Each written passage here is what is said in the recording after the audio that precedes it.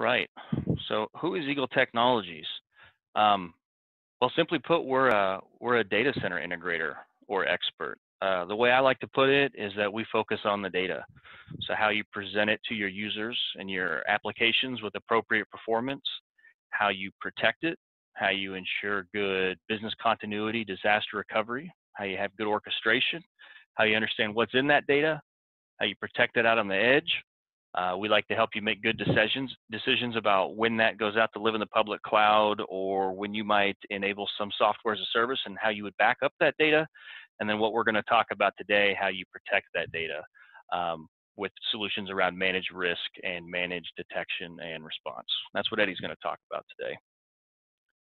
So the only other slide I have on Eagle is just something I wanted to touch on. I think the reason that Eagle's been successful and been around for so long is two things. A, they're owned by a bunch of nerds, right? That's never a bad thing. 3 engineers have owned the company for 30 plus years. But seriously, more importantly, we call it the Eagle way. We follow a process that is tried and true. That's what I've got up on the screen. So we always start by listening, trying to understand what problems the customer's trying to solve. We then spend a lot of time understanding and educating basically the state of the union, right? So what is the market doing? What solutions are out there? How are folks responding to tackle those problems? And what kind of solutions tackle those problems? We then architect the solution, and we take it really seriously with that we want the customer to understand the solution and be able to advocate it internally in their own company, right? If you actually choose Eagle, we go out and we deploy it. We do lots of training and knowledge transfer. We want you to feel comfortable. I would argue we have the best support guys in the industry. We support the product after the sale, which makes us pretty unique in most cases. And I think that all of those different steps help us succeed. And to be pretty candid, if you look at a lot of our competitors, some of these bullets are missing. And I think that's why we have high customer retention. I think that's why we have good business outcomes for our customers. The only other thing I wanted to touch on before I hand it over to Eddie is just why Eagle sees value in Arctic Wolf.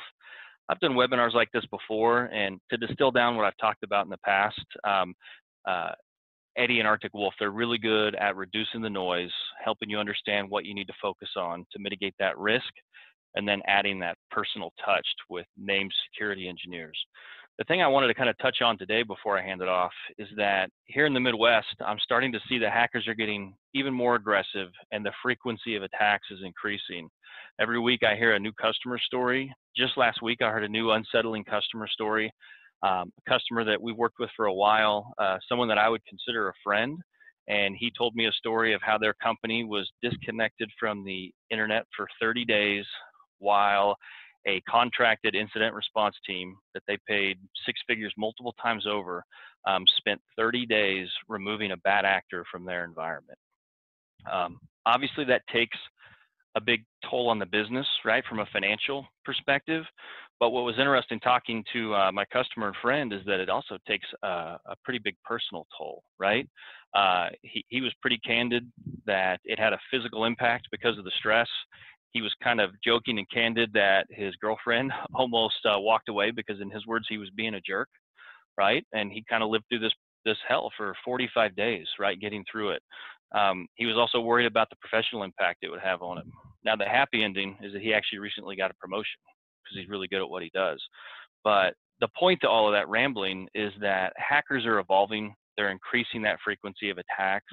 And hopefully after you hear Eddie talk today, you'll see how Arctic Wolf is a critical part of your evolving security posture. I hope that makes sense.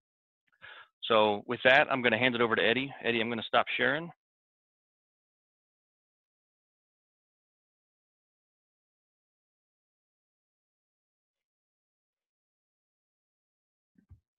All right, hold on a second. Insert Jeopardy theme music.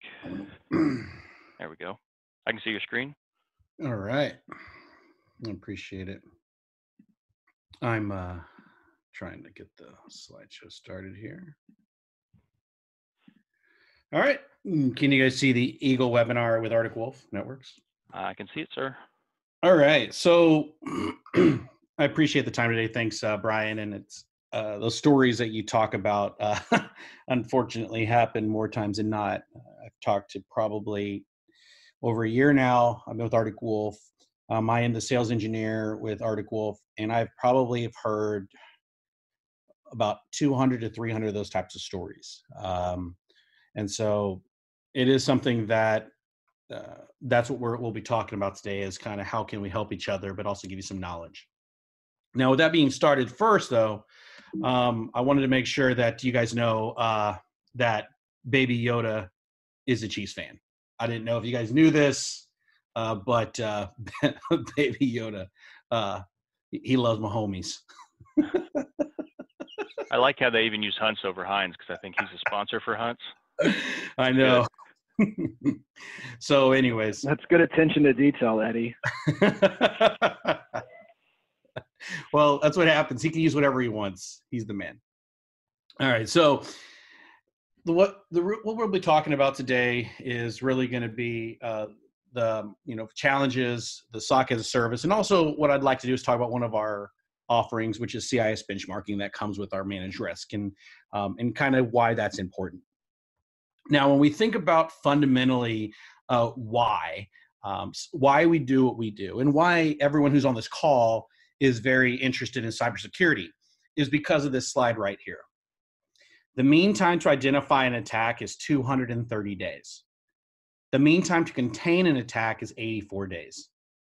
Now, fundamentally, when you start thinking about why we are buying products, why we're doing buying firewalls and antivirus, is to lower it down to as close to zero as possible. And in most cases, if you prevent it, it's at zero.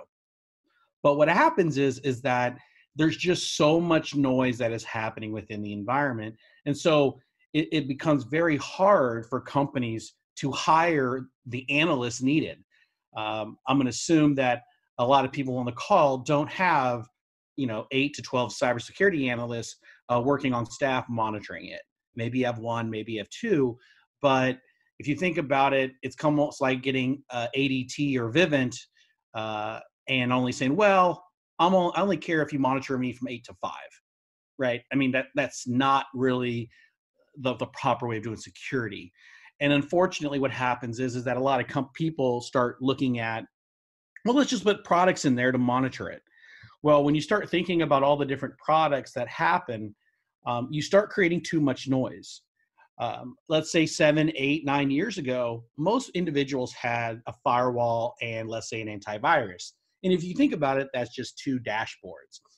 But let's say that all of a sudden you're in here and you have, a firewall, antivirus, you have a WAF, you have, a DNS like Umbrella, you have an EDR vendor, you have, you're looking with like a stealth watch going side to side. The thing is, or maybe you're doing like a Gigamon, looking on NetFlow traffic east and west. The problem is that when you get all these simple dashboards, it becomes one complex problem. And so the problem is that it's just so much noise. If you think about it, what's interesting is that if you look at Marriott, you look at all the big boys, all of them have a SIM. All of them have analysts, but they still get compromised. Marriott was 4 years. And what happens is that a lot of people start trying to throw people only at the problem and not understanding that the real problem is the technology and the platform of how to identify threats quickly. And so as I look at some of the poll questions that you actually have, one of the big things that I see is when you start looking at cybersecurity talent and why it's hard is that it's so expensive to get the analysts. If you're thinking about what you guys have today, over half of you are saying that you have 0 cybersecurity analysts that are certified, and almost half of you have 1 to 5, which means honestly, everyone on the call it's impossible to really do 24/7 monitoring with eyes on glass, right? Because there's a thing called labor laws that come into effect, and if someone goes on vacation, things like that, and what Gartner says is that you need 12. I say you can get away with 8, but 12 is what Gartner recommends as the analyst. And so, if I look at it here, nobody that's done the poll has actually said over 6. So it makes it very hard for individuals to do this.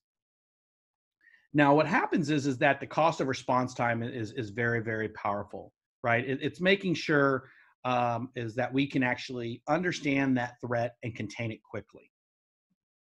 And so when we think about the evolution of security, where most people are, most individuals are going to be where they're going to be at depth and defense. So everyone on this call probably has endpoint protection. They have antivirus. They might have a next-gen firewall with an IPS, right? A Fortinet or, Palo Alto or whatever. You have a next-gen firewall. Most everybody is going with those. If you don't have it, you're probably looking at getting it the next year or so, just because just so much attacks that are happening. But once you get all those products, it becomes who's there to actually monitor that they're doing what they say they're going to do. The companies out there, Palo, Forti, Cisco, none of them are really going to tell you, well, you just set it and forget it. You still have to tweak it. But how do you know when to do it if you don't have cybersecurity analysts on staff that can monitor it and understand the threats that are coming in 24/7? That's where we come in. We're with Arctic Wolf Networks, we're going to be that detection and response and log correlation. So we replace a SIEM. We're bringing, and you don't have to manage a SIEM anymore, because what I've found is when I talk to cybersecurity analysts, I ask them, do you love managing the SIEM? Nobody's ever said, oh yeah, it's the greatest thing. I wake up every morning happy to manage a Splunk instance or an Alien Vault or whatever. I think the interesting part is that we do it a lot of times because we need to be able to at least get that information for maybe compliance, or maybe there's some other tools that we're trying to use in conjunction with it. But when we think about it, what people are missing a lot of times is host isolation, containment, human intelligence that get brought into it. And that's what we're really trying to do. Our job is to really do the blue team type of activities to make sure that we understand what's going on within the environment and letting you be more proactive with red team and things like that. And what's interesting, as I start looking at some of the polls, compliance is one of the biggest things. Almost over half of you actually mostly everyone here is starting to say that they have compliance issues of some sort. It could be GDPR to HIPAA to PCI, but really making sure that to be truly compliant, you have to understand the environment, because now a lot of those auditors are asking the question, prove to me that you actually are monitoring it and you're not just doing it as a checkbox, right? And that's where we've been very valuable. Now, what happens a lot of times is that customers will buy a bunch of products, and I've had conversations, I'd say maybe 2 or 3 out of 10 people tell me this: I already have all the products I need. Well, we're not a product, we're a service.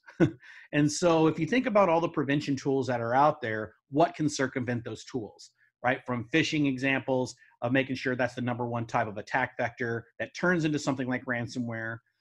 Human error insider threat, right? We saw that within Capital One, going in and opening up a port, opening up access to the internet. Also account takeover, right? You have a lot of people that are posting in their credentials.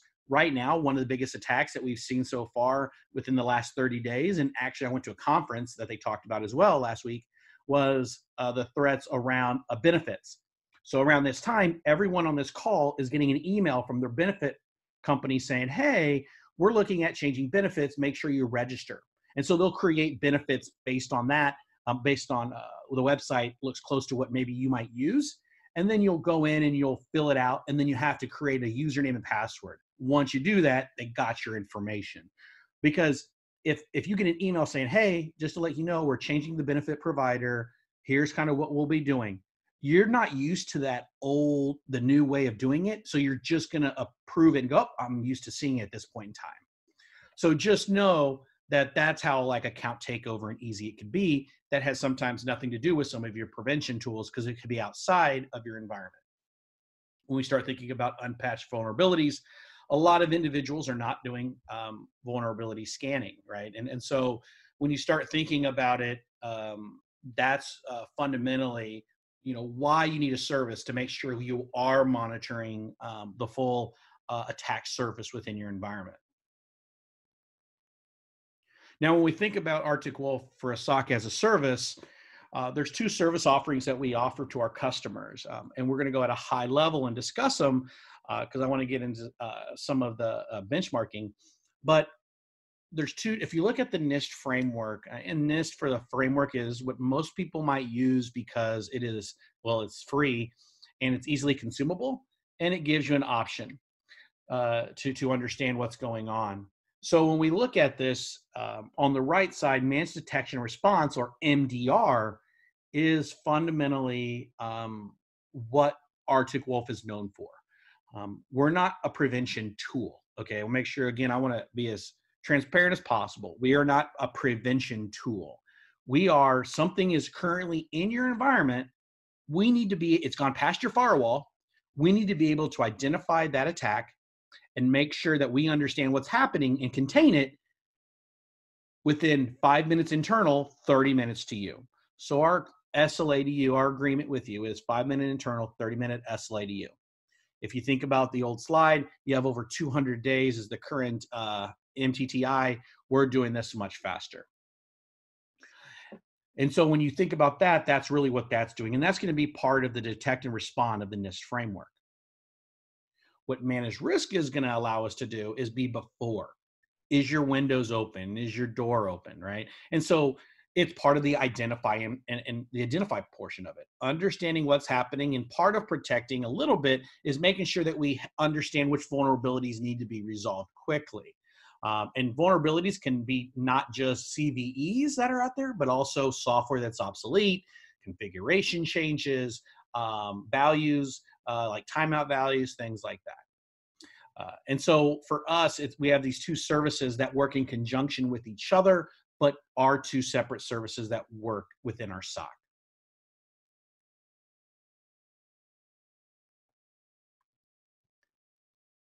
Now, when we start thinking about— Hey, Eddie. Yeah, question? I've got a question back on that other slide. Someone asked if those are two different products that can be purchased separately. Yeah, there are two different services that can be purchased separately. All right, thanks, Eddie. Response and managed risk.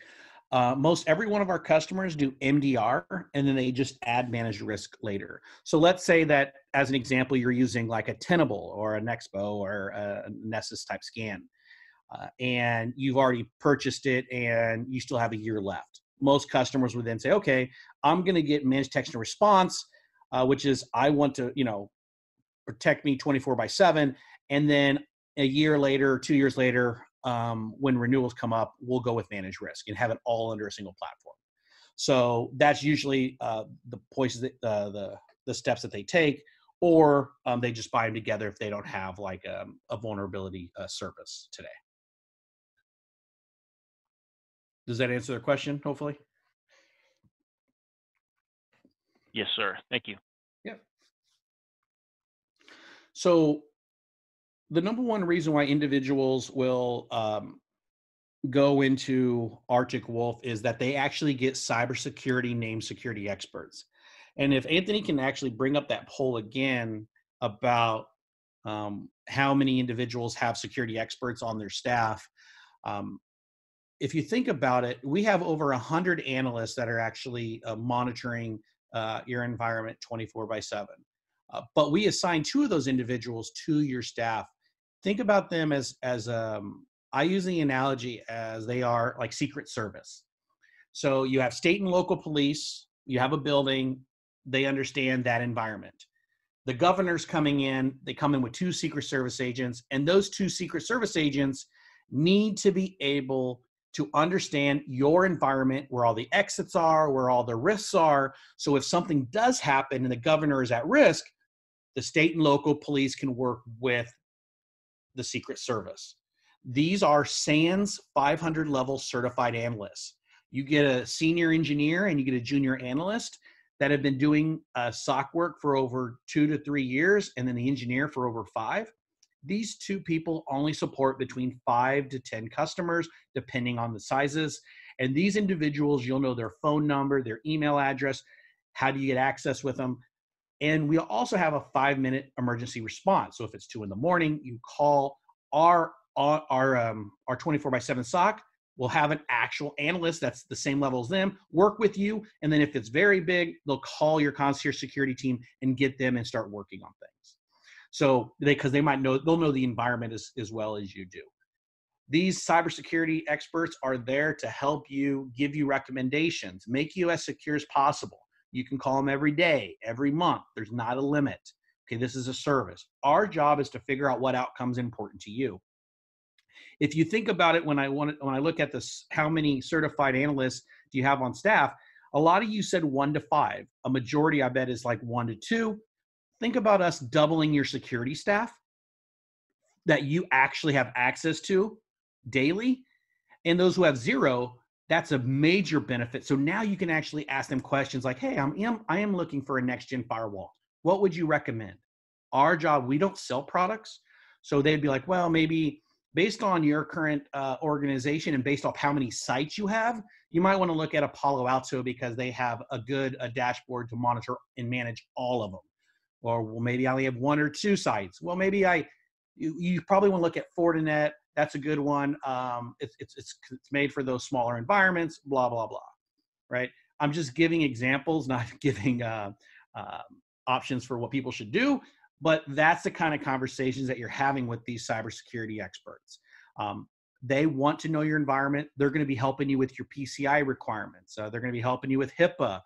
If you have log reports, if you have customized searching of logs, this team does it for you. It makes it easier. So your team can now worry more about being more proactive, maybe do pen testing, maybe they go into doing CIS benchmarking, which we'll go over later. But again, you get 2 of these individuals, which is different than what everyone else is doing. Again, this is very customizable within our environment.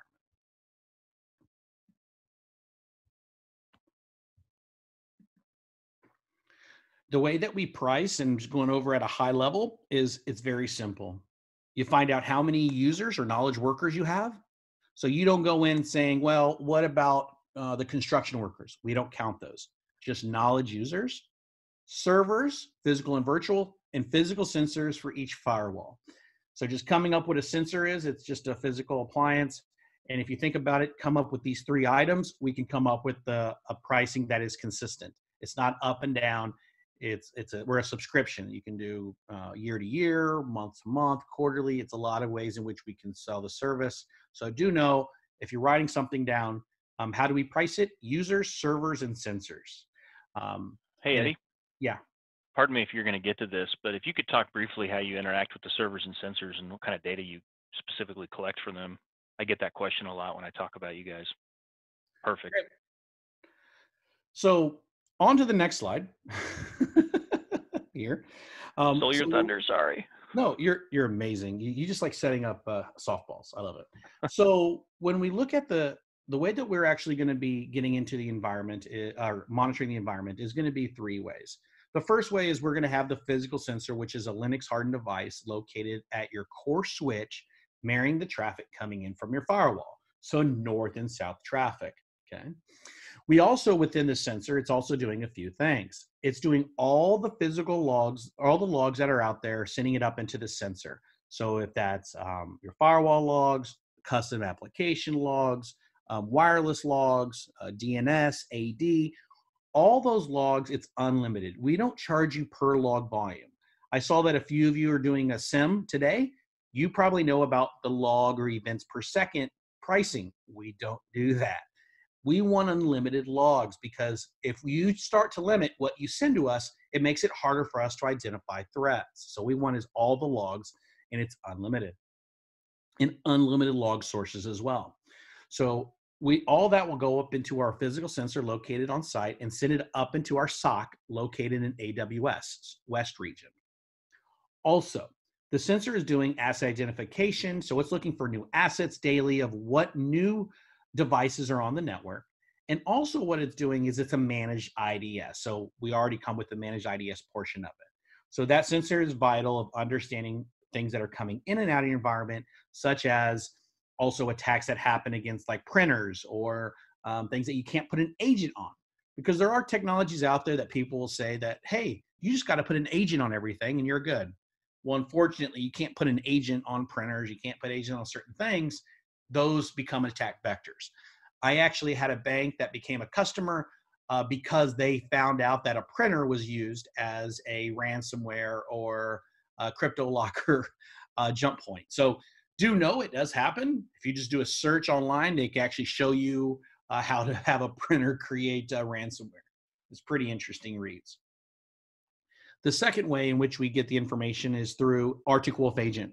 Our Arctic Wolf Agent is included within our service. It's unlimited agents. So we price again by users, but let's say each user has three laptops as an example. This agent can go on any of those devices. We don't charge you for extra devices. This agent works on Windows, Mac, and Linux, and its job is to identify vulnerabilities that are on the system, understanding changes that are happening. Now, you still need like an antivirus, okay? What this is doing though, is it's actually looking at more of the trust and verify methodology. So as some people might know, the trust no one, verify everything. What we want to do is say, okay, we can't just trust what the antivirus is telling us is good. So we're going to look at every change that's happening on a device and use the logs from your antivirus and endpoint agent to validate. Now, if there is still something that they say is good or okay, but it's doing malicious activity still, we're then going to bring that into our sandbox environment and find out what's happening and then be able to contain it. So this agent is also used to contain where we can actually take a device and remove it off the network. So we do have host isolation and remote incident response at the endpoint as well. Hey, Eddie. Yeah. Is that an agent that goes on desktops and server operating systems? Okay. Desktops, servers, laptops, all those that we put those on, correct, physical and virtual. We also have the ability to connect within the cloud connectors. So if you have Office 365, that's one of the biggest attack vectors out there. We'll connect in with that. We have over 250 alerts that we have for Office 365 that we work with you on. Box, G Suite, Salesforce. We work within Azure, AWS, and we also have integrations with like Cisco Umbrella, Cylance, and Okta from Security as a Service. So do know that the one thing about our services, though, is we do not tell you what products you have to use. We're not going to tell you need to use like a Carbon Black or anything like that. You use whatever technologies you feel is necessary for your environment, and we'll take those logs and we create parsers and intentions on that data. So again, you tell us what technology you should have and we'll integrate with it. If there's a new technology or a custom application that you want us to monitor, there is no charge to that. Our team will work with your team to make sure that we're getting those logs in the right format so then we can create rules and intentions on that particular data. This is a very customizable service.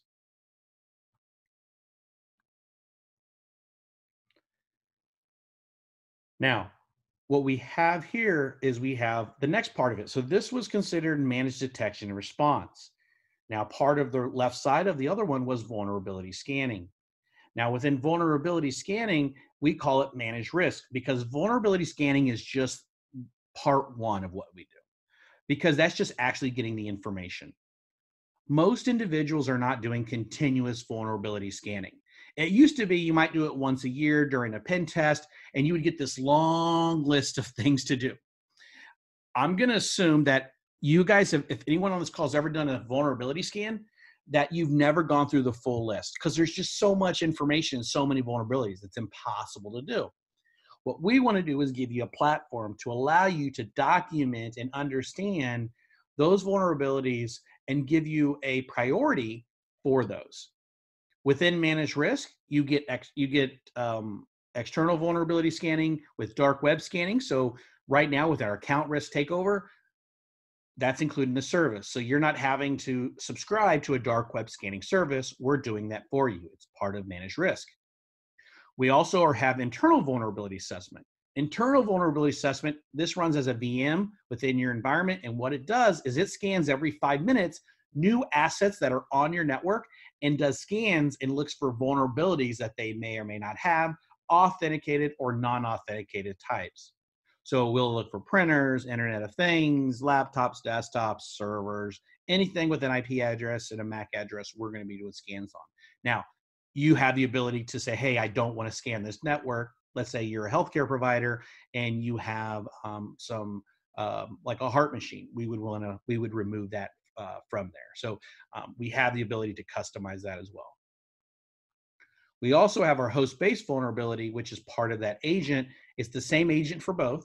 But what this allows you to do is looking for more of what vulnerabilities are at the OS level, and also helps us do benchmarking, CIS benchmarking on devices on how you secure an environment. So with these three services, it comes out to look like this. It looks just like MDR from a picture perspective, but this is more of understanding, again, what the risks are currently in your environment and giving your team the ability to help document it and create plans around resolving risk.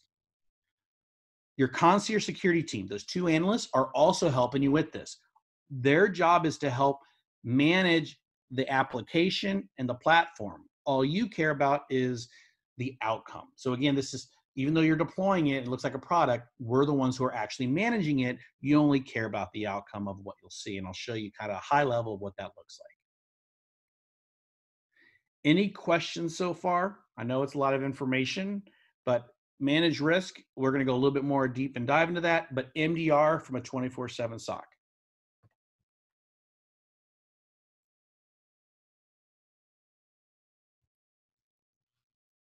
Nope, no questions. All right.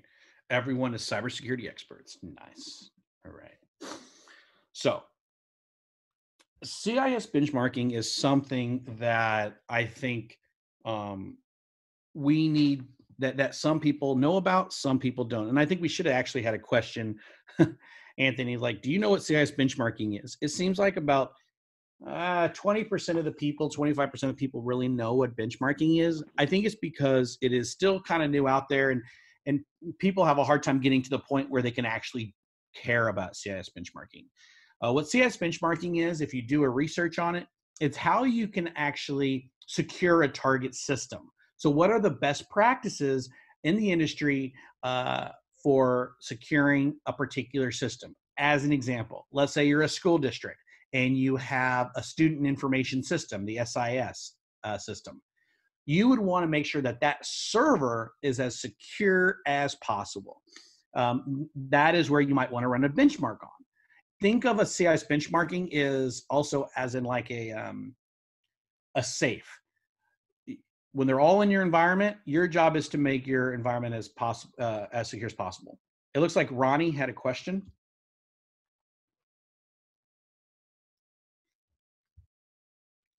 Ronnie raised his hand. He learned how to. Oh, yep. Type it up in the Q&A form, please. Yeah, go ahead, Anthony. Exactly. I was going to say we don't have audio for attendees. So yeah, if you type it, we can ask it live. Look at so you might move on, and then we'll post it as it comes in. Okay. All right. So this is managed risk, and I'm going to go to where CIS benchmarking is. So within managed risk, I'm just going to do a high level demo of kind of what managed risk is. At a high level, this is what the portal would look like. You have the ability to look at your current risk score, and our current risk score is based off of all of the vulnerabilities that we have seen, come up with an algorithm and a scoring system, and that's where you are. What the industry risk score is taking the last 2 weeks of vulnerabilities, applying it to that same scoring system, and that's what the industry is. So if you think about it, you want to be lower than the industry. It's kind of like you want to be two people running in the woods, running from a bear. You want to be faster than your friend, right? So that's the way we kind of look at it. Now, when we look at the particular types of CIS benchmarking, what it is, we have the ability to do a scan. And from here, we would run a scan and we would give you an output that would look like this.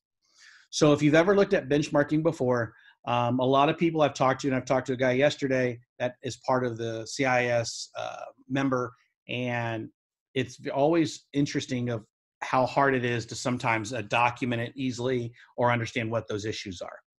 So this is a system that was scanned, and what this does is it's a pass or fail. So CIS benchmarking is you either doing it or you're not doing it. As an example, like enforced password history is set to 24 or more passwords. Here is the reference ID for CIS, and here is the result, pass or fail. Now, if you wanted more information of why is this important, because just because you tell me to do it, why is it important? Well, when you click on this here, it will actually give you a deep dive into the rationale of why somebody should do this and why CIS says it's important. We also give you the location of where you need to change the issue or change that value. We'll tell you how we came up with the logic, and we also will give you what your current value is and what the expected value is. If we look at this, it's very important to know that you're not going to be able to do everything, but once you start looking through all of these different types of policies, you have the ability to understand why it's important. Like, access this computer from the network is set to administrators and remote desktop users. You click on it. Here is the rationale. Users connect to their computer, can access resources on target for which they have permission. And so it really starts to dive into it. And I think what it does for a lot of people who are getting into security, it allows them to understand more about the security of the environment versus maybe what somebody else is just telling them from mouth to mouth. It allows you an easy way of doing your own research. And so if you go into leadership and they ask for it or you want to do it, you have all the information on why. So, why do I want to make this change? Well, it's best practice. Well, here's the reason why, because this can happen, this can happen, this can happen. That's what we're wanting to do. We want to bring this up to our customers. You don't want to run this on every single system all the time. This is something you might want to run, off hours, because it is a deep scan, but its job is to quickly understand what's happening. Now, Ronnie said, here, I can, I was going to say we had 2 questions, and I'm going to go ahead and launch the last poll while we get these questions answered. So FYI, that's coming. But yeah, do you want to read it, or do you want me to read it out loud to you? I guess you had access to see it. Yeah, I see it here. I'll read it. You said that there's 2 analysts on call with a 5-minute response. What if those analysts are with other customers? I guess I'm asking, how many customers do 2 analysts support? The 2 analysts support only between 5 and 10 customers, depending on size. So we have over 170 analysts. They only support between 5 and 10. Some of our MSPs do like 15, but most of your customers is only going to do about 5 to 10. Okay. So that's why we gave you 2 analysts. When we first came out with the service, we used to only do 1.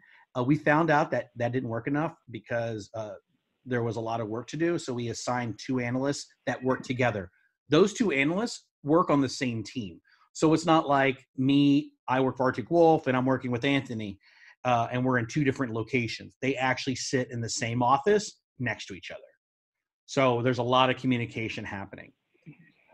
Well, and I think the other thing that sometimes gets overlooked is there's still a team of people that sit behind these 2 analysts, right? Because these 2 analysts have lives, they go home, they work their 9 to 5 job, but there's still people that are monitoring 24/7. Correct.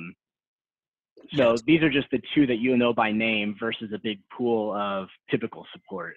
And those, so think of like 2 support specialists plus these 2 people will document all of your environment. So if something does happen to in the morning, an analyst quickly can identify it and know who to reach out to and knows the network topology just by looking at it.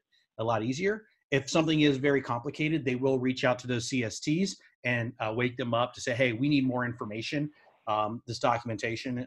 So it's very fluid, but do know these 2 individuals are working that are going to know your environment and document it.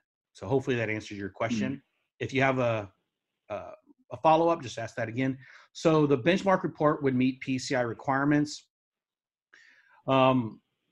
Depends on there's a lot of PCI requirements. So when it comes from a scanning of understanding like vulnerability scanning, yes, we would meet it from a PCI requirements. We are not doing we're not a PCI scanning vendor. A lot of times if we're your SOC, you're going to go with a third party to do PCI scanning. But as it relates to benchmarking, CIS, vulnerability scanning, understanding changes, yes, we do meet those particular requirements. We actually help you with PCI reports as well. We have a part of our reporting we can do is if you have questions, we can do it. Tim says, how do you price out guest networks? Users using VPN with their home PC.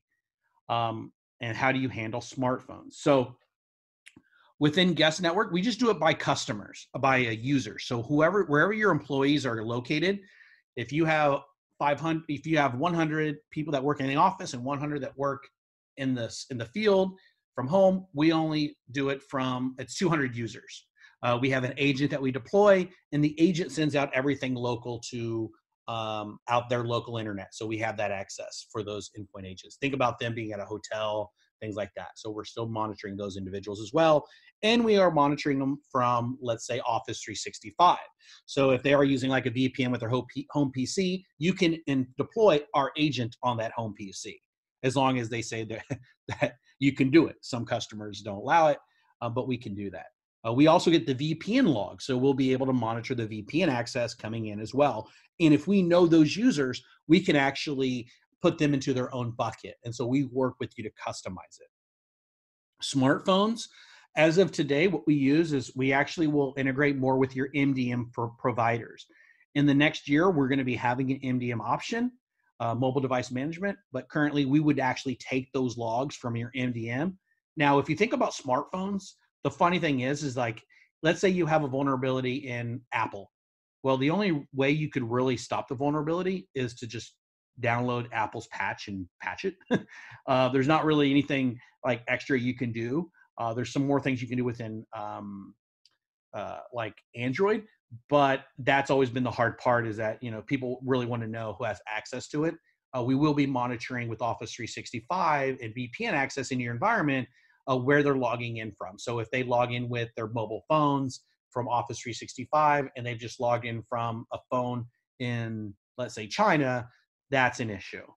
So hopefully that answers your question, Tim, on that. And it looks like when we do the external vulnerability scan, it looks like 50% of you do external. We have some, you know, a smaller more portion is web and dark web scanning, which is pretty good, and internal vulnerability. Now, most people who do internal or host-based vulnerability, a lot of times they only do it once a month. They might do a Nessus. Our job is to really make sure that we do it continuously. And so that's something we do 5 devices at a time and kind of go through it over and over again. So it goes pretty well. When we look at back to CIS benchmarking, if you see here, there is a ton of items here. Now, if you want more information on CIS benchmarking, you can actually come over here on the right side, and if you click on it, the link, it will take you to a site where you can actually download all the CIS controls. So this is the Center for Internet Security is something I think that everyone, you might want to look at becoming a member. I am not going to say that you have to do it, but I think most people that like CIS membership, it's something that I've talked to people and they said it's been great to do. Maybe get your company to buy it. I think, you know, it's cheap to do if you think about it, for all the information you get, but it really lets you start being ahead of the curve when it comes to security posture. And again, this is all included within our service offering. And there are tons and tons and tons of these. So our goal is to really make sure that, you know, you understand where those risks are and just give you a way to actually work through those and then get like scores over time. This is a great report to really go through with leadership and allow them to approve or not approve it. You know, take a couple hours, say, hey, we're going to review our production system. Here are all of our risks. What do you think we should work on? Which one do we think is too big of a configuration change? And then it allows you to at least have those conversations with leadership, because if something does happen, you want to be able to, you know, a good CYA of, hey, I told us about it. We couldn't do it. Don't fire me. Let's just resolve the issue. So that's what I wanted to make sure that everyone has access to and has the ability to understand. All right. So I didn't know. So we had this here. Now, what I wanted to do was the last part of here. So that was CIS benchmarking. And again, we would love to sit down and have a conversation with you. And with that, we we offer with Arctic Wolf, we have there'll be a poll question here, but we do have a no-cost external scan report. Over half of you say you do external scans. So over the other half, if you want to, I think it'd be good for you to do an external scan if you're looking at it. We come on site, we discuss Arctic Wolf, we get you signed up. You do need to sign a DocuSign that's giving us permission to do it, right? We're not just going to do it without your permission. But we would do an external scan for you. It doesn't cost anything. We'll work with the Eagle team, just have those conversations. And it's good just understanding at a high level of where you are. And as you see there, University of Maryland this year said a hacker attack every 39 seconds. It used to be 5 minutes, and it's gone down to 39 seconds. So do know that, even you put out something on the public internet for less than 5 minutes, they already have access to it. They could, and already could have they said they could already have malicious activity created to attack those devices. So I think it's something, if you would like this external scan, just say yes. If not, we understand. But every one of our customers gets this scan automatically. So do know that you get our scan once a month. And within our external scanning, you'll get that once a month, and then also ad hoc scan. So if you have a PCI, or not a PCI, but other types of requirements of just having monthly scans, well, PCI does too, they ask that, we'll actually do that for you. So just do know that we will help you with those if you have any questions. If you would like to also set up a demo, a deep dive demo of MDR, how we identify an attack, how we escalate an attack, and how we do that, please reach out to the team, and